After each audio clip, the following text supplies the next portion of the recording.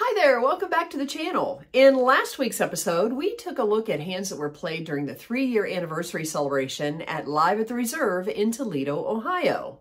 This week, we're back in Toledo to play in the 10K in a day. We'll also take a deep dive into some of the technical aspects of being a successful tournament poker player. And we even conjure up a little rat map, so you want to stick around for some of that. You know, putting these videos together really has become a labor of love for this game, so again, I wanted to say thanks for sharing these with your friends and family. Your response to the channel truly tells me you've enjoyed the shenanigans, so we're going to keep doing what we're doing, unless you'd like to see something else. And if that's the case, go ahead and let me know in the comments section down below. And while you're there, you know what to do. Hit that like and subscribe button. It sure helps this channel out a lot. So enough of this chit-chat. Let's get into the action.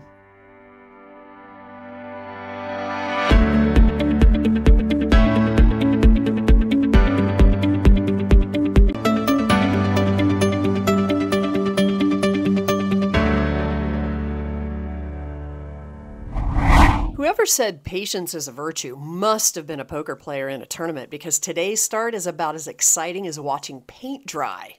Other than the blinds, I did not have a single playable hand until level 3. Just look at these. That's when I decided that I'd have to try and make a hand, and I find myself staring down at 9-7 offsuit like it was a pair of aces. So I go ahead and make the call, because I can't just fold my way to a win, and I'm on the button. I suspect the small blind woke up with some sort of hand as he min-clicks to 800. Both the big blind and middle position limper decide to play along, and I try to hold on to some sort of table image as I make the call as well, praying for a really crappy flop. Killer Kara does a fairly decent job of getting us what we were looking for as she lays down this 4-way flop at 4-7-8 rainbow. The small blind then leads out for 1,000 and everyone calls. The turn is another low card, and this time small blind leads out for 2K, both the big blind and our middle position limper bails. But I'm not buying what this fella's selling, mostly because this board texture doesn't really favor a pre-flop aggressor, and unless he has something like pocket aces, pocket kings, pocket queens, but if that were the case, I suspect he would have raised more than a min-click pre-flop, and certainly a pot-size bet once he had 4 callers. So I go ahead and make the call because, well, I hit middle pair. And we all know that that can be harder to do than to try to fit a giraffe into a phone booth. The river is what I believe to be an inconsequential brick, because the small blind checks it over to me, and at this point I'm now convinced this guy was bluffing on the turn. Else he would have continued his aggression had he had a real hand. Now it's time to go for some extremely thin value, because up till now it's been a fold fest for me. So I toss out a bet of $3,000 into an $11,000 pot. Now I suppose the small blind thought I was making some sort of positional bet as he wastes little time in calling, and I turn over my mid pair for the win. If you want to be a successful poker player, especially tournament poker, you've got to rely heavily on your ability to make profitable expected value plays on the fly. And it's also going to come down to your experience on the felt. That's going to help you make the necessary adjustments to your game, especially when navigating to get to the correct EV play. Still, it's inevitable that you can make all the right moves and still lose the pot. An example of this would be a turned flush gets cracked by a full house on the river by that flop 2 pair. Something we've all experienced, right? So our river rat wants to know, should you call an all-in holding only a flush draw for your tournament life? Especially when the board is paired? Action is intense when our villain decides to make a notable pre-flop raise, and folds go around to our hero on the button. She looks down at pocket tens, then makes the call. Our dealer then puts out the flop of 5-4-4 2 hearts. Then our villain decides to lead out for roughly a 2/3 pot-size bet. Our hero then provides a dramatic and somewhat thoughtful moment of reflection, then decides to shove a remaining stack of just under 100K, mostly for protection against a potential flush. Now our villain dives deep into the tank, as he knows that with this hand, he's got roughly 9 outs twice to make this call. We interrupt our regularly scheduled hand analysis to bring you some exciting math about poker. According to our friends at Red Shark Poker, our gambling villain is currently taking his time to make the call as he's trying to figure out his best move to win this hand by calculating his outs. He realizes that with 2 more cards to come, he's most likely a 2-to-1 underdog to hit his flush and double through our hero. He also is thinking that even if he's against a premium pocket pair, he still has about a 70-30 chance of winning by showdown. So our villain needs to decide for his tournament life whether or not he should gamble it up and make the call. Our River Rat reporter is still on site trying to make heads or tails out of what happens next with our villain, so we'll bring you updates later on in the broadcast. And now back to our 10K in a day with our hand analysis already in progress. Our dealer seems to toss out some magic pixie dust into the air and delivers the Queen of Hearts on the turn. We see a joyful smile come across our villain as if he were thinking about the Grinch who was about to steal Christmas from little Cindy Lou Who. And just like that, all of his aspirations for winning this hand come to a screeching halt as the last card on the table is the 4 of clubs, giving the win to our hero, who now scoops in the pot with a river full house. For our next hand of note, we find our old friend the professor from Findlay. Well, it's not really him. He didn't want to be on camera, so I guess we'll just have to use our imaginations. The last time we played together, he played tighter than a drum, and from what I can tell, he only played premium hands. Today doesn't seem to be that much different, as he gets transferred to our table and immediately finds Ace-King under the gun. Clearly, he's up to speed on his GTO strategy, and he figures to make a significant raise right away in order to take this pot down right here, right now. Folds go around to the button, who sees an opportunity for a double-up holding his pocket 9s, and he wastes very little time shoving his remaining stack in the middle. That's when Scotty, our rock'em sock'em robot player, he finds a couple of red ladies, and he goes over the top in an order to isolate. Unfortunately, our professor failed to recognize this as a play, and he shoved his remaining stack in as well. But no offense to the professor, I just want to ask, did he really need to shove with Ace-King off suit after 2 all-ins in front of him? Let me know what you think in the comments section down below. For now, let's take a listen to see how this played out in real time. There we go. Boom. Nice hand, man. There's the boat. Rocket, sock 'em, robot. Nice job. I'm in the big blind and take a snap look-see at Ace-Queen offsuit, and folds go around to one of our other table short stacks in middle position. He makes a call with one of his remaining large chips over to Pat. Now she's looking down at what I guess is a premium hand as she raises to 5K in what I suspect is her way of telling me to GTHOMP. Let's get the heck out of my pot. And I guess that works for Bonnie on the button, but not for Bill. Oh, no, no, no, no, no. Now, I suspect he's doing a little prospecting here as he tosses out a limp call-in chip.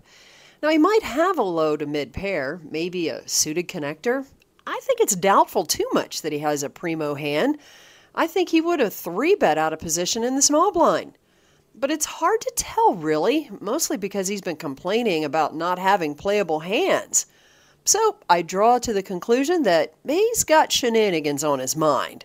So I make a futile effort, and I take my short stack to District 13's parking lot. May the odds be ever in my favor. I'm all in. Now that move made for an interesting oopsie-poopsie moment for me, as our middle position limper now decides to shove his remaining 27,400 into the middle, and Pat glances over and watches him pull out a rebuy out of his pocket. Well, I think she decides this might be a little bit of a reverse tell, so she wisely steps out of the way, and she figured Bill was gonna call, but apparently not for the reason she had thought. I'm gambling. I knew you were doing that. Oh, I'm gambling. 15, I'm 17, lying. 19, 9. And when the cards are tabled, our middle position limp shove is holding on to 4-5 of clubs, and Bill, he tosses out King 4 of spades. Here's our run out.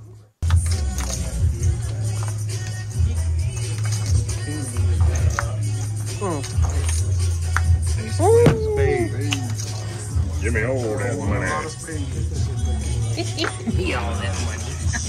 Ladies and gentlemen, we give you our newest River Rat inductee, Congratulations, Bill. And the best part about this bust out, we're able to rebuy back into the game. In poker, what is the benefit of a rebuy if you bust out of tournament play action? Is it A, the ability to allow yourself to get back into the game knowing that you will have less than a 15% chance of winning the thing? B, the ability to position yourself for revenge on the river rat that just busted you? C, the ability to minimize variance in the action of the game and give yourself another opportunity to win the tournament? D, all of the above.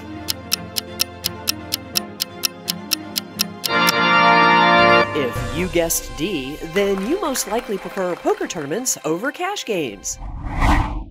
Thanks to our friends at Pokerology.com for providing us with this reality of poker tournament action. It helps ease my mind a little bit whilst I dust off my ego, pull out my rebuy dollars from my pocket, and see if I can win 10K in a day. On this hand, I opt for quiz answer B as I look down at ace-9 of hearts in the small blind and decide to raise to 3,500. I got a little bit of revenge in mind, mostly because Bill, who also limped in on the button, he decided to call knowing that I'm probably steaming from when he busted me only a few hands prior. He's right. The big blind folds and both middle position and Bill make the call. The flop comes 2-5-8 with 2 hearts, and I lead out for a half pot size bet. The middle position limp caller gives a bit of a thought here. Maybe they made a pre-flop call with a couple of suited Broadway cards, or maybe they were playing suited ace rags like I'm holding. I can't even imagine they would fold any sort of middling pocket pairs with this flop. Whatever their reason, I begin mental cha-chas in my brain as they toss their cards into the muck, and now it's over to Bill. With top pair, this latest River Rat inductee shoved his remaining stack in faster than Phil Hellmuth did when he had pocket aces up against Jennifer Tilley's pocket jacks, and we saw that action at the Rivers Casino during poker night in America. Hellmuth will call with aces and jacks for Jennifer Tilley in seed 1. Make it 18. And I guarantee you those little hairs in the back of Phil Hellmuth's head are standing up right now. Oh, what to do, what to do. 4,000. I'm not sure. I just know. And how much do you have behind you? I think I have another 20 now. I did once, yeah. That's my profits. She bets enough to put Hellmuth all in, and he can't get the chips in the middle fast enough. All right. I'm obviously good. Nice. Boom. I'm feeling good. Jack of diamonds. Jack of diamonds. 9, 10. I got more outs. Jack. Ah, 9 and a 9 or a jack. How many outs do I have? 6. Okay, I have 6. 6. Wait, let her count. All right. Wait, let me count. All right, hold on a second. 6. I have 6. 6 I have outs. 38. Mine like a computer. You have 38? Yeah. Okay, I need a jack or jack.